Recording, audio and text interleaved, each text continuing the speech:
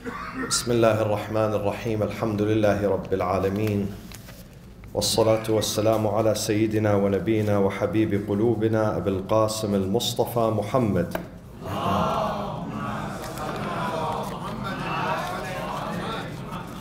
وعلى أهل بيته الطيبين الطاهرين المعصومين المنتجبين الغر الميامين. أعوذ بالله من الشيطان الرجيم. بسم الله الرحمن الرحيم.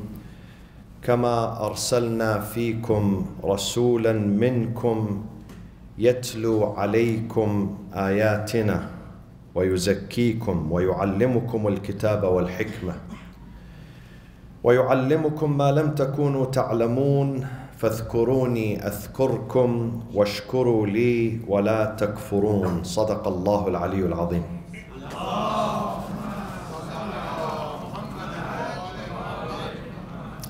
Tonight, our program is dedicated to commemorate the martyrdom of our fourth Imam, Al-Imam Ali ibn Al-Husayn, Zain Al-Abideen As-Sajjad alayhi salatu wassalam. Tonight is the eve of his martyrdom.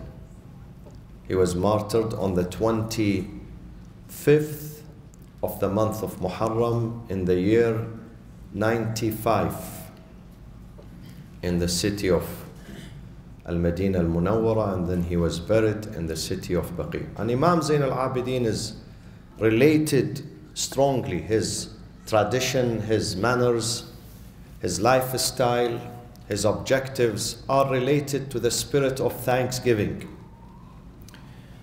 Thanksgiving is about remembering those who are disadvantaged, those who are forgotten, those who suffer in this life. It's about sharing our life with them. It's about paying attention to them.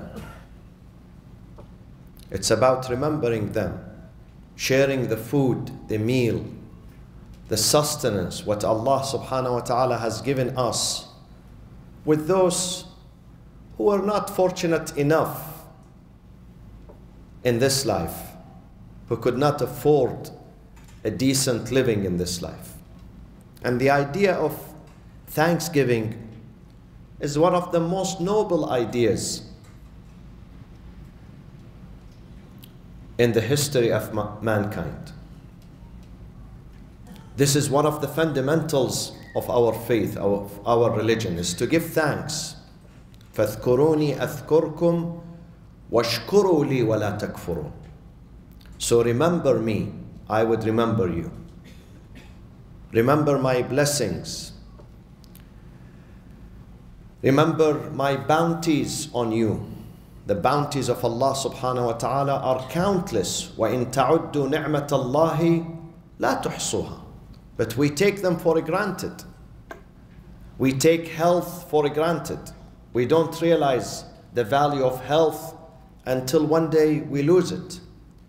We don't realize the value of safety and security when you live in your neighborhood, in your city, in your town, safe and secure.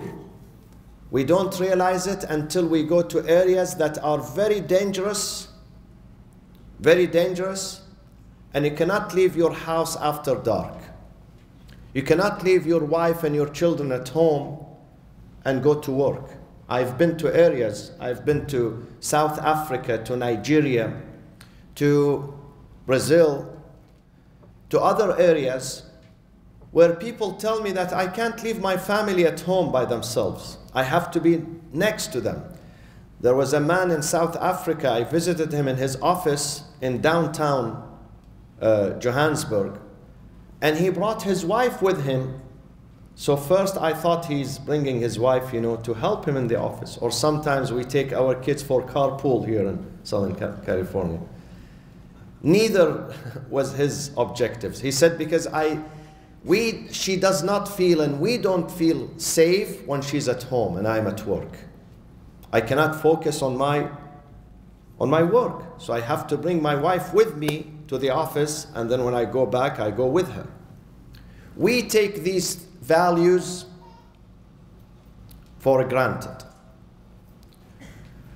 We take food for granted. We take the drink for granted. In many areas, the reports say 20% of world population, they don't have safe drinking water. 20% of world population. They don't have safe drinking water. And how many types of drinks we have at home, outside? How many types? Look at your table. We have many choices. In other countries, in some countries, they don't have a choice. They would be very lucky if we can get some safe drinking water. وَاشْكُرُوا لِي وَلَا تَكْفُرُونَ. Remember me and give thanks and be grateful. Be grateful to me and do not be ungrateful. Don't reject me. Don't look at these, don't overlook these blessings that I have given you. Today, your daughters, your wives, your mothers, your sisters, they can drive by themselves from one point to another point. Even in some, forget about South Africa and Brazil and these countries, even in some Muslim countries nowadays, even in some Muslim countries, you cannot, your wife, your daughter cannot travel by herself. Countries where Muslims are the majority, they make 99%. You cannot leave your daughter go to school, go to work, or your wife or your sister by themselves. It's not safe for them. We should not take these blessings for granted. We should give thanks. And in the history of our Imams, Ahlul Bayt alayhim afdal as-salat was-salam, Imam Zain Al-Abideen stand unique in providing the example of thanking Allah subhanahu wa ta'ala, giving thanks to Him. Imam Zain Al-Abideen was 25 years old when his father was murdered in Karbala. Imam Zain Al-Abideen was the only adult male who survived the tragedy of Ashura. Some historians say he was 23, some of them say he was 25. So he witnessed the tragedy of Ashura. But he gave thanks to Allah subhanahu wa ta'ala. Allahumma taqabbal minna hadha al-qurban bilutfika wa karamik. O our Lord, accept this qurban, this sacrifice that we have gave Imam Husayn alayhi salam and his brothers and his children and his companions, accepted bi ahsan al-qabul, with the best acceptance. This is giving thanks to Allah subhanahu wa ta'ala. At the time of a tragedy, if we are able, our Imams, they tell us, if we are able and capable of saying, thank you, my Lord, thank you, at the time of a tragedy, if we say yes, if we say thank you to this test, if we are able, that is the highest level of Iman and faith. The highest level of Iman and faith, when a person at the time, in the midst of his tragedy, his loss, he is able to say thank you. Alhamdulillahi Rabbil Alameen. And the saying says, Alhamdulillahi alladhi la yuhmadu ala makruhun siwah. The only one that you thank him at the time of makruh, at the time of a tragedy, at the time of pain and loss and suffering, is Allah subhanahu wa ta'ala. The only one you say thank you to him, because he's putting you to test. Imtihan. This is a test from Allah subhanahu wa ta'ala. And Imam Zain Al-Abideen was able, at the time of the most terrible tragedy, not only in his life, in the life of mankind, when he sees the battleground scattered with the decapitated bodies of his father, his uncles, his siblings, his brothers, his friends, his cousins, and then he gives thanks to Allah subhanahu wa ta'ala. That is the highest level of Iman. And because of this level of Iman, Imam Ali ibn al-Husayn, Zain Al-Abideen alayhi salatu wassalam, was able to produce As-Sahifatu As-Sajjadiyya, Zaburu Ali Muhammad, Sahifa As-Sajjadiyya. And I urge each and every person to obtain a copy of this book, As-Sahifatu As-Sajjadiyya. It has been translated to many languages. Keep it with you. This is a valuable book of dua, supplication. Munajatul Khaifin, Munajatul Shakirin, Munajatul Hamidin, Munajatul Raghibin. 15 types of munajat and many other du'as. Many other du'as that has been established and narrated by this Imam, Imam Zain Al-Abideen. Why Imam Zain Al-Abideen? When you look at our 12 Imams, the Imams of Ahlul Bayt, when you look at those 12 Imams, you find Imam Zain Al-Abideen stands among them, unique among them in producing this work, this dua, this book, As-Sahifatu As-Sajjadiyya. The biggest amount of dua and supplication and munajat was produced by Imam Zain Al-Abideen. Although his father, his grandfather, Amir al-Mu'mineen alayhi salatu wassalam, is number one. Is number one in his munajat and his dua, dua kumail, dua al-sabah and other duas. But when it comes to the amount of the duas, the biggest amount was produced by the fourth Imam, Imam Ali ibn al-Husayn Zain al-Abideen. There is a reason for that.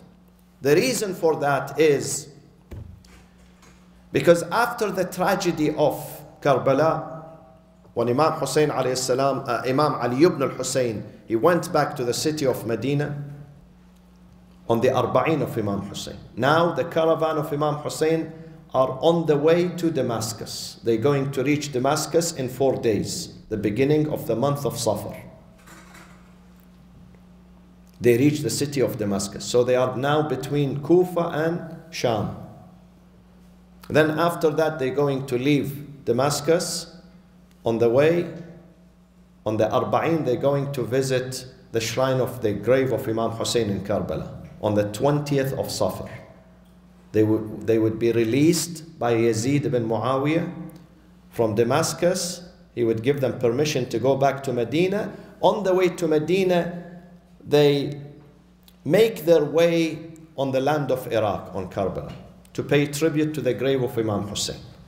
And then from there, they stay 3 days in Karbala, and then they make their way back to Medina. Because the Muslim community, after this tragedy, proved to be morally bankrupt.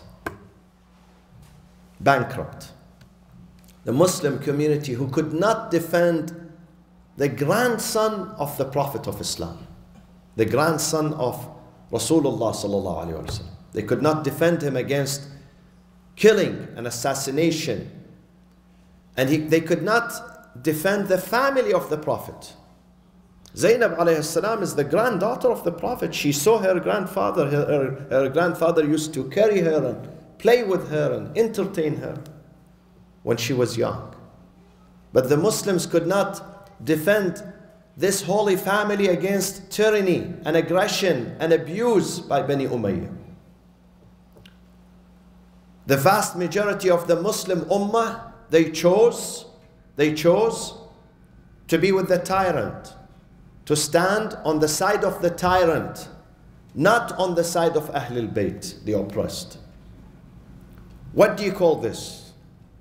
Is this real Islam? When you see the vast majority of the Muslims who do pray and fast and they go to Hajj and they say La ilaha illallah Muhammad Rasulullah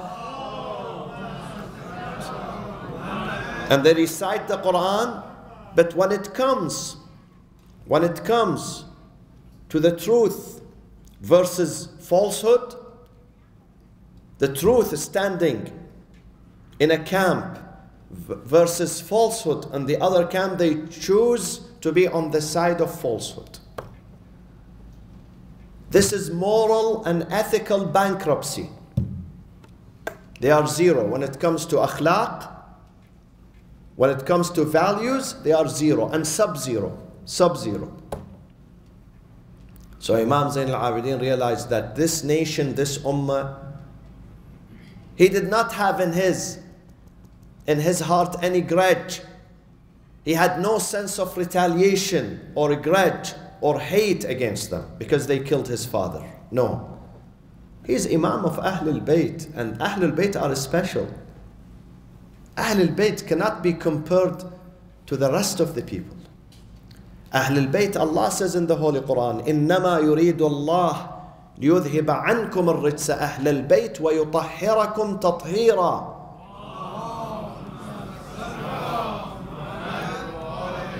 You are thoroughly and completely purified and refined in your spirit, in your manners, in your akhlaq. So of course they are different. If it was someone else other than Imam Zain al-Abideen seeing his father being butchered in Karbala and massacred and cut into pieces, and his family taken captives from one city into another city, and people, they paraded them in the streets, and people, they watched them when they passed through their markets and their cities and their neighborhoods, that person wouldn't have forgotten this tragedy. And his heart would have been filled with a grudge and hate and retaliation against such community and such nation. But Imam Zain al-Abideen is different. Imam Zain al-Abideen is completely different. Imam Zain al-Abideen, a man comes to him and he slanders him right in his face. Imam Zain al-Abideen turns his face the other way. So the man, he runs after him and he comes and he stands again right in front of him and he says to him, إِيَّاكَ أَعْنِي. Listen, I was slandering you, not someone else. The Imam answers him. He says, وَعَنْكَ أَعْفُو. The man says, إِيَّاكَ أَعْنِي. I am slandering you. The Imam answers him, and I forgive you. I forgive you. This is the akhlaq. Another man comes again, he vilifies the Imam, he maligns him, he slanders him, he defames the Imam in public in the market of Medina. Imagine, this is inside Al-Madinah Al-Munawwara, the capital of Islam, and this is the grandson of the Prophet, and he's being defamed by Muslims, not the Christians or non-Muslims. Those are in the Muslim community. After the man finished slandering the Imam, Imam said to him, إن كان ما قلته صحيحا غفر الله لي وإن كان ما قلته خطأ وظلما غفر الله لك. If what you had said to me, this slandering, was correct, I was that bad person, may Allah forgive me. And if you were wrong, then I ask Allah subhanahu wa ta'ala to forgive you. در وسط بازار مدینه یه نفر میاد و فحش و ناسزا میگه به امام زین العابدین، وسط بازار، وسط جمعیت مردم. هر انسانی اگر باشد خب ناراحت میشه دیگه، ما بشریم، اعصاب داریم، اعصاب انسان خورد میشه. بعد از اینکه فحش‌هاشو تموم کرد، امام به آرامی فرمودن اگر حرفای شما درست باشه، خدا گناههای من، این حرفایی که زدید درباره من و این چیزایی که بدی که من دارم، خدا منو ببخشد. و اگر حرفاتون اشتباهه، خدا شما را ببخشد. This is Imam Zain al-Abideen. This is Imam Zain al-Abideen. This is the hero. So such Imam, he had a very clean, refined, immaculate heart. The hearts of our Imams does not carry any grudge, any hate, any rancor against anyone, including their enemies. Including their enemies. So he comes to the city of Medina and he wants to transform this ummah. This ummah is morally bankrupt. This ummah went completely into the wrong direction. The ummah that Many of them participate in the massacre of the family of the Prophet in Karbala, and then the rest, they keep silent. What do we say in the ziyarah of Imam Husayn? لَعَنَ اللَّهُ أُمَّةً قَتَلَتْكَ وَلَعَنَ اللَّهُ أُمَّةً ظَلَمَتْكَ وَلَعَنَ اللَّهُ أُمَّةً سَبِعَتْ بِذَلِكَ فَرَضِيَتْ بِهِ. May God curse, may God not. Curse means, what does it mean? May God never embrace such ummah with His mercy. The ummah that murdered you, abused you, and the ummah that heard about the story and they were happy about it. They were happy about it. They didn't care about it. That was the condition of the ummah. Imam Zain Al-Abideen came through his dua. The best way of transforming the person, insan, is when you connect him to Allah subhanahu wa ta'ala. And the best way of connection to Allah through dua, through supplication. وَقَالَ رَبُّكُمُ ادْعُونِي أَسْتَجِبْ لَكُمْ. The best way to strengthen this relationship is the dua. Look at his du'as. Look at the style, the way he supplicates, the way he does munajat, the way he speaks to Allah. No one can produce such a style, believe me, no one, except someone who's born in the household of Tahara, of Ahlul Bayt.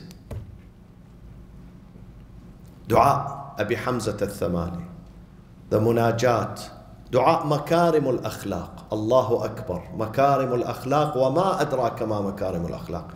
Please, I want you to research this particular dua, dua makarim al-akhlaq, and reflect on it. Reflect on makarim al-akhlaq. See how Imam asks Allah subhanahu wa ta'ala to perfect his manners, his akhlaq. See the way he speaks to Allah. This is the essence of life. This is the beauty of life. When someone lives in this life and he has akhlaq. If he has akhlaq, he has everything. If he doesn't have akhlaq, even if he has the best certificate from the best school, even if he has the best business, even if he has the best money, that would not help him if he doesn't have akhlaq. It is akhlaq that makes us real human being. Akhlaq. إِنَّمَا بُعِثْتُ لِأُتَمِّمَ مَكَارِمَ الْأَخْلَاقِ. The Prophet says, my objective is not to teach you how to do business, my objective is to make you real human being. To enjoy your humanity, your insaniyah. You must enjoy it. And this is exactly what's the objective of Imam Zain Al-Abideen. So he produced this dua and he started disseminating, spreading these du'as among the Muslim ummah. They would listen to his dua and they would learn it, and some of them would memorize the dua. So he was teaching them and educating them and changing them through dua. And let me say something here while we are speaking about dua. I know many of you recite dua. I know many of you have this opportunity of reciting the dua. But for those who so far did not have time to recite dua, make the dua recitation your daily routine, part of your daily life. And dua is different than salat, huh? Don't get me wrong. We have salat, the 5 daily prayers. These are salat. But we have supplications and du'as after the morning prayers, after the dhuhr, the asr, maghrib and isha. And we have daily supplications. Today was Thursday. There is dua for Thursday. Thursday morning there is dua. Friday there is dua. Saturday, Sunday. There is dua for Thursday night. Dua Kumail. There is dua for tomorrow morning. Salatul Fajr. After Salatul Fajr, dua al-Sabah. There is tomorrow morning at 9 a.m., 10 a.m., Dhuha, at the Dhuha time. There is another dua, dua al-Nudbah. There is dua Friday before sunset, dua al-Samat. We have plenty of du'as. But with Imam Zain Al-Abideen, I want you to get this copy. It is found on website. You don't have to buy the book. You don't have to buy the book. Dua Makarimul Akhlaq. Just type it there, you will find it. And there is some interpretations, tafsir on this dua. It tells you the meaning of the dua. What the Imam is trying to say and ask Allah subhanahu wa ta'ala. Make it a daily routine. Otherwise, you are losing. وَالْعَصْرِ إِنَّ الْإِنسَانَ لَفِي خُسْرٍ. You are losing. If you don't speak to Allah, you lose, my friends. If we don't speak to Allah, we lose. We lose. We lose. Some people, they don't speak to their parents. There is some loss in that. Some people don't speak to their wives. There is some loss in that. Some people don't speak to their children. There is some loss. Some people don't speak to their cousins, to their neighbors. But the biggest loss, when we don't speak to Allah subhanahu wa ta'ala. When the day passes by and you don't get 3 minutes, 5 minutes of dua and supplication. That is the biggest loss. That is the biggest loss. And Imam Zain Al-Abideen, he furnished us, he provided us with these du'as. We have them available. Sometimes a person says, I don't know what to say to my Lord. I really don't know. There is the book. Go and open the book, available. And see how the Imam speaks to Allah subhanahu wa ta'ala. About the thanksgiving work of the Imam, the charity work of the Imam. The charity deeds. Imam Zain Al-Abideen alayhi salatu wassalam, let me read what the historians say about him. This is a collection from many history books, and some of these books are written by the scholars, Sunni scholars. Imam Zain Al-Abideen alayhi salam, every single day, وَكَانَ مِنْ كَرَمِهِ وَسَخَائِهِ أنه كان يطعم الناس إطعاما عاما في كل يوم وذلك وقت الظهر في داره. After Salat al-Dhuhr, every single day, the house of Imam in the city of Medina was open to the public to come and eat. He would open every single day throughout the year. Some of us, we give once a month, maybe once a week. But every single day you open your own house, to people to come and eat. I don't think many people would do that. Even though people, many of them, they are rich, they have the facility, the room to cater, to provide, to help, but they choose not to. Imam alayhi salam, his house is between the shrine of the Prophet, Masjidul Nabi, and Baqi', in that area, Mahallat Bani Hashim. And his house is open every day after the Dhuhr prayers. And also, he sponsored 100 families in the city of Medina that he would give them every single day. He will take food to their homes in the evening. During the day, he opens the house.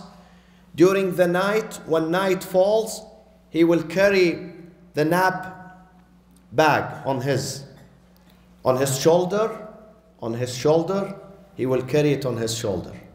And he goes and he distributes the food to the poor families, to those who are orphaned, to those who don't have fathers, to those who don't have a sustainer, a provider. He was their provider. And some of them, they realized the Imam is coming to their homes, so they would wait for him. They would wait for him. They know that this is the time where the Imam arrives. So they would wait for him. But the Imam would not disclose his personality and his name. Imam alayhi salam, whenever he carries the food on his shoulder to the orphans, to the poor, he covers his face. He was anonymous. They did not know him. They would see him, they talked to him, but they don't know anything about his identity. When did they know? When did they realize? After his martyrdom, after he was buried for several days, no one was there to bring them the food. They realized, oh, for so many years, it was Ali ibn Al-Husayn, Zain Al-Abideen. This man, he used to come to my house, and I didn't even recognize him. I get the food from him, and I don't know this is the grandson of Rasulullah sallallahu alayhi wa sallam.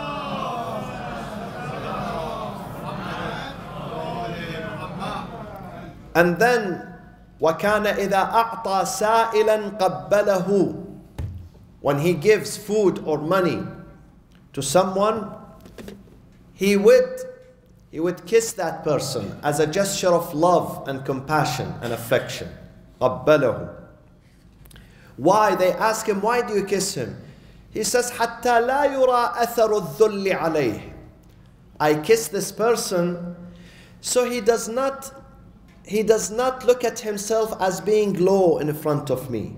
I treat him like equal, like a friend. So when he gets the money or the food from me, he doesn't feel that I am higher than him. I have higher status, social status than him. I treat him like a friend, so he does not get embarrassed. Subhanallah. This is when you give from the bottom of your heart. This is how you give. This is how you give. And then Imam Zain Al-Abideen used to give the best in his house. What is the best? The most he loved, he used to provide for the poor. And he used to recite this surah, لَن تَنَالُوا الْبِرَّ حَتَّى تُنْفِقُوا مِمَّا تُحِبُّونَ. You would not attain righteousness and nearness to God until you give from what you really love. One day he was fasting, and his jariyah, the maid that works in his house, she prepared some grapes for him to break his fast on grapes. Just before sunset, the sa'il, the faqir, the poor person came and he knocked at the door. And Imam was just about to break his fast, and the grape was in front of him. He said, carry it to him. The maid, she said, Ya ibn Rasulullah, there is something else we can give him. We have other types of food. He said, no, because I love this food and I am about to eat this food, I want to give up on this food. And he recited this verse, لَن تَنَالُوا الْبِرِّ. معنی این آیه این است که شما ای مسلمان ها، ای مؤمنان، شما به درجات بزرگ ایمان حقیقی نخواهید رسید مگر شما از چیزی که شما دوست دارید و قلبتون به اون تعلق داره از اون باید بدید به دیگران. اما چیزایی که اضافیه، همیشه هرچی که نمیدونم کاسه شکسته و نمیدونم دیگ سولاخ داره و نمیدونم فلان و فرنیچر نمیدونم 20 ساله و بوی نمیدونم چی میده، اینا بدیم به فقرا. لباس هایی که 20 سال پوشیدیم و نمیدونم اینا اینجوریه دیگه وضع ما. غذایی که باید به گربه بدن میان به این اون میدن. از اون چیزایی که ما دوست داریم که نمیدیم. از اون لباس های خوبی که ما میپوشیم نمیایم برداریم بگیم فلان اینو برای خدمت شما، نمیدیم.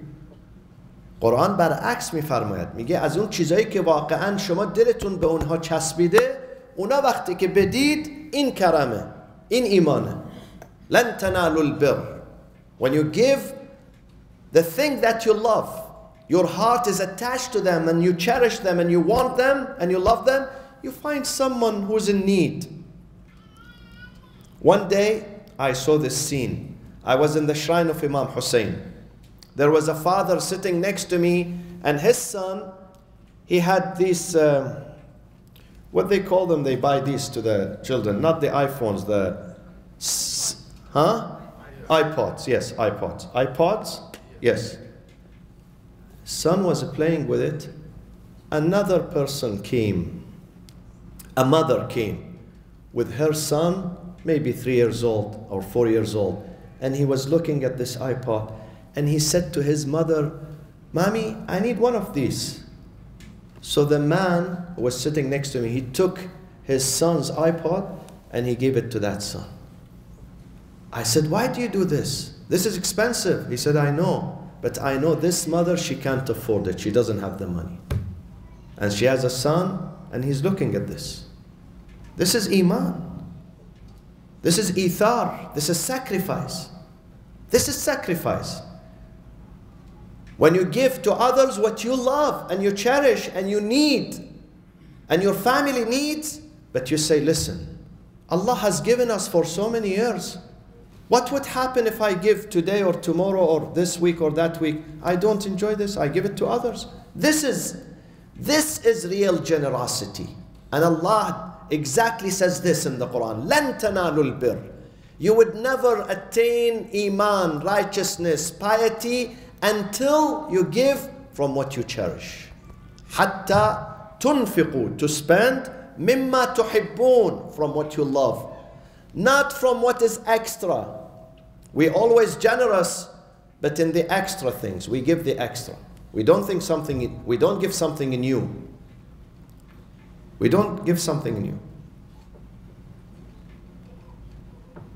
Imam Zain Al-Abideen alayhi salam, he would give from the food that he's about to eat. And he loves, and the only food he has on the table. Like his grandfather Amir al-Mu'mineen and grandmother Fatimah al-Zahra and his father and his uncle. وَيُطْعِمُونَ الطَّعَامَ عَلَى حُبِّهِ مِسْكِينًا وَيَتِيمًا وَأَسِيرًا. They had the only food they had. And not only one night. Maybe we can do it one night, but when you do it 3 nights, you go with no food and you are almost dying. And Hassan and Husayn alayhim salam, 2 little kids. How did they survive? When the father came at the 3rd day, their grandfather Rasulullah came, he saw Hassan and Husayn were shivering because they hadn't eaten for 3 days.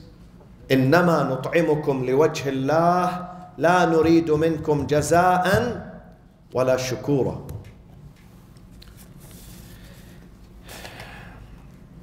And Imam Zain Al-Abideen, his passion, what was his passion? His passion was when he served the fuqara, the destitutes, the poor, the orphans with his own hands. He had some servants in his house. He had some servants who used to serve him, but he would not give them the food and tell them, carry this food for me, take it to this neighborhood. He will do that himself. This was his passion. This was his hobby.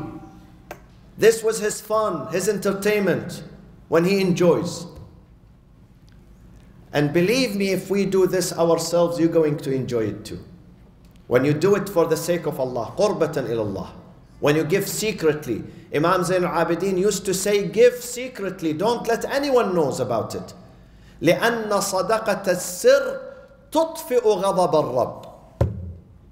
تطفئ صدقة السر. When you give charity in secrecy, this act of giving charity in secrecy is going to extinguish the wrath and the anger of God.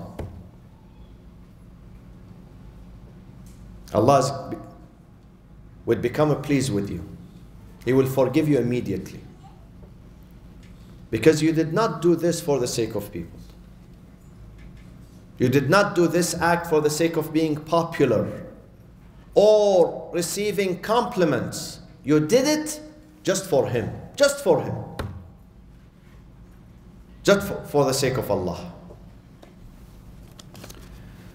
The caravan of Ahlul Bayt reached the city of Damascus.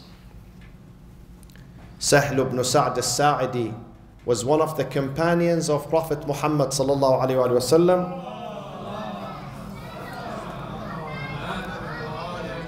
I want you to listen to this carefully.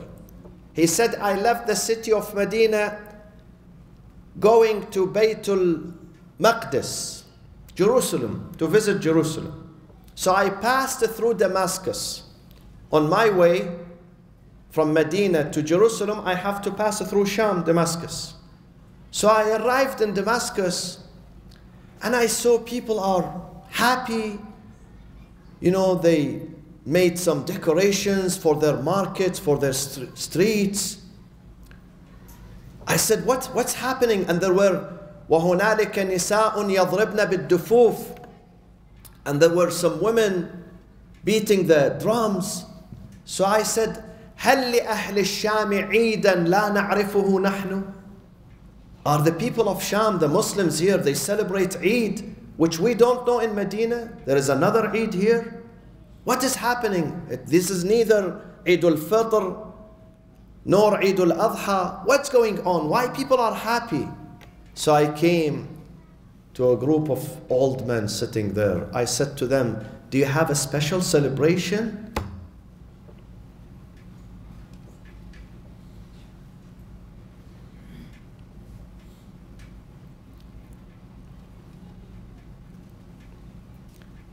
They said to me, Ya Shaykh, ما أعجبك يا شيخ السماء لا تمطر دما.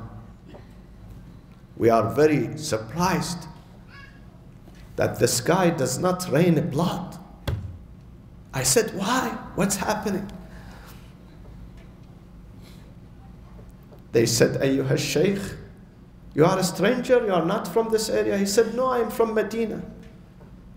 They said to me, Ya Shaykh, رأس الحسين ibn Ali ibn Abi Talib, the head of the severed head of Al-Husayn, the grandson of the Prophet sallallahu alaihi wasallam, is being carried now into our city, and Bani Umayyah are celebrating. I said, Allahu Akbar. The head of Imam Hussein, they bring it to this city, and people, they declare this day as day of Eid and celebration and happiness. What is going on? He said, while I was talking to them, I listened to the drums and the music coming, and suddenly I saw the head of Imam Hussein alayhi salam entered the city of Damascus, and they took the head and the sabaya to the palace of Yazid.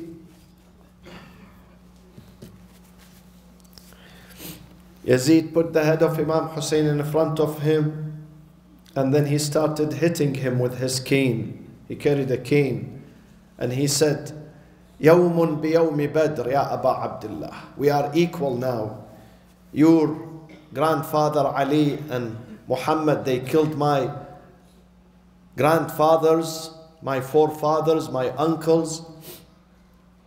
The day of Badr, today I took my revenge. I took my revenge from Muhammad and Ali. And then he asked the Asra, the Usara, to go to the masjid, the central mosque in Damascus. So they brought the family of the Imam alayhi salam, Imam Hussein, Lady Zainab, Imam Zain Al-Abideen. And there Yazid asked one of his speakers, Wa'ad al-Salatin, who works for the royal family, to go and defame Ali ibn Abi Talib and Imam Hussein and his family. So this khatib, he went to the pulpit, the minbar, and he started verifying and defaming and slandering Ahlul Bayt and Amir al-Mu'mineen and Fatimatu Zahra and Imam Hussein. Suddenly Imam Zain al-Abideen stood. He said to him, أيها الخطيب, لقد اشتريت مرضاة المخلوق بسقط الخالق فتبوأ مقعدك من النار. You know what you did? You have traded the satisfaction of this tyrant Yazid with the wrath of God. You chose to make God angry, to make Yazid happy at the expense of God. You made this tyrant Yazid happy with your speech. You satisfied him. On the other hand, you drew the wrath and the anger of Allah subhanahu. فَتَبَوَّأْ مَقْعَدَكَ مِنَ النَّارِ. Reserve your seat in Jahannam. And then Imam Zain al-Abideen said, يا يزيد ائذن لي حتى أصعد هذه الأعواد فأتكلم لكلام لله سبحانه وتعالى فيهن رضا ولهؤلاء المستمعين أجر وثواب. Give me permission to say my word, to say a word that satisfies Allah and there is benefit for those who are listeners. Yazid said, no, we are not giving you permission. So he kept asking him the second time, the third time. Those who were in the royal court, they turned to Yazid, they said, Ya Amir, give him permission. He's a young man, he's only 23 years old. What shall he is going to say? Why you feel insecure? He said, you don't know him. He is 23 years old, but he hails from a family. قَدْ زُقُّ الْعِلْمَ زَقًّا. Allah has given them the wisdom and the knowledge, and I don't want him to go there. He will create a scandal for me. They kept insisting on Yazid. Eventually Yazid gave permission to Ali ibn al-Husayn. And Ali ibn al-Husayn, he started his speech. أيها الناس أعطينا ستا وفضلنا بسبع. Allah subhanahu wa ta'ala has given us 6 things, and He has favored us with 7 things. أعطينا العلم والحلم والسماحة والفصاحة والشجاعة والمحبة في قلوب المؤمنين. Allah subhanahu wa ta'ala has gifted us with knowledge, ilm, with hilm, forbearance, with samaha, with patience, with fasaha, eloquency, with shaja'a, bravery, and mahabbah. Allah planted our love in the hearts of the community of the believers. Wherever there are true believers, their hearts, they sway towards Ahlul Bayt. They are inclined towards Ahlul Bayt. وَالْمَحَبَّةَ فِي قُلُوبِ الْمُؤْمِنِينَ. وفضلنا بأن منا النبي المختار ومنا الصديق ومنا الطيار ومنا أسد الله وأسد رسوله ومنا سيدة نساء العالمين ومنا سبطى هذه الأمة ومنا مهدي هذه الأمة. And Allah subhanahu wa ta'ala also had made the elite of this ummah, of this nation. Those elite are from my family. The first one is the Prophet and Nabi al-Mukhtar. The second is As-Siddiq, which is Amir al-Mu'mineen. The third one, At-Tayyar, the brother of Amir al-Mu'mineen, Ja'far bin Abi Talib. The fourth one is Asadullah wa Asadu Rasulih, Hamza ibn Abd al-Muttalib, the uncle of the Prophet. The fifth one is Sayyidatu Nisa al-Alameen, Fatimatu al-Zahra, salamullahi alayha. Number 6 are Hassan and Husayn, Sibta hadhihi al-Ummah. And number 7 is Mahdi hadhihi al-Ummah, al-Imam al-Mahdi al-Muntadhar. عجل الله تعالى فرجه الشريف. أيها الناس من عرفني فقد عرفني ومن لم يعرفني أنبأته بحسبي ونسبي. O the people of Sham, if you have recognized me, so you have. If not, let me elaborate on my nasab, on my family tree. أيها الناس أنا ابن مكة ومنى أنا ابن زمزم والصفا أنا ابن من حمل الركن بأطراف الرداء أنا ابن خير من طاف وسعى أنا ابن خير من حج ولبى أنا ابن خير من حمل البراق في الهواء أنا ابن من أسري به من المسجد الحرام إلى المسجد الأقصى أنا ابن من دنا فتدلى فكان قاب قوسين أو أدنى أنا ابن من صلى بملائكة السماء مثنى مثنى أيها الناس أنا ابن علي المرتضى أيها الناس أنا ابن فاطمة الزهراء أيها الناس أنا ابن خديجة الكبرى أيها الناس. After that, he introduced his father, his grandfather, his grandmother. Now he's introducing his own father. أيها الناس أنا ابن العطشان حتى قضى. I am the son of that one who was thirsty until he died.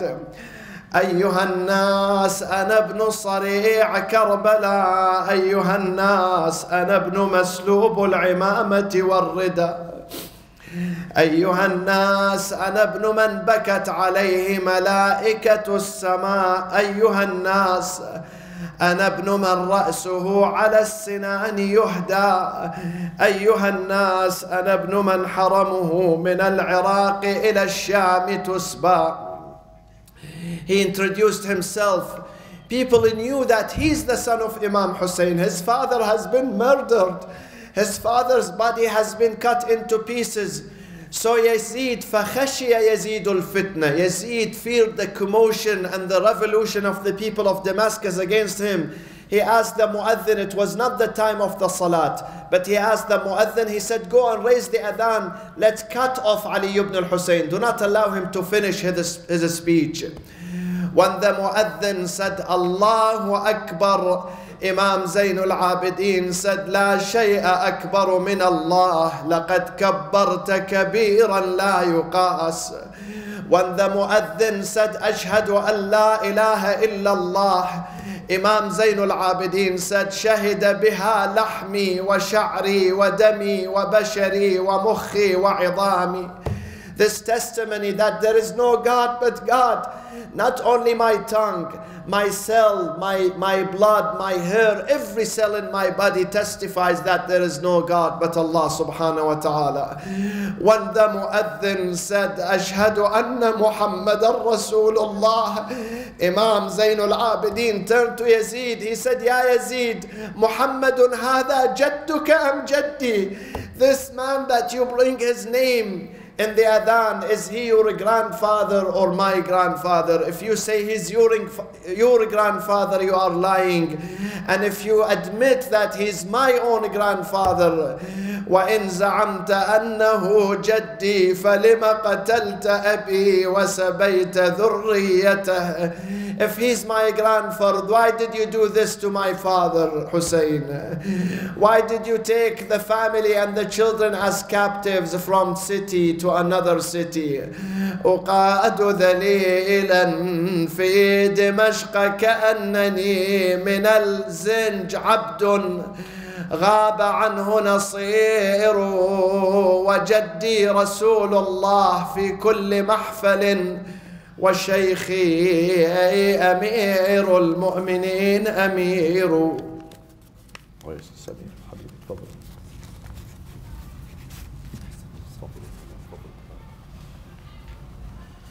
بسم الله الرحمن الرحيم.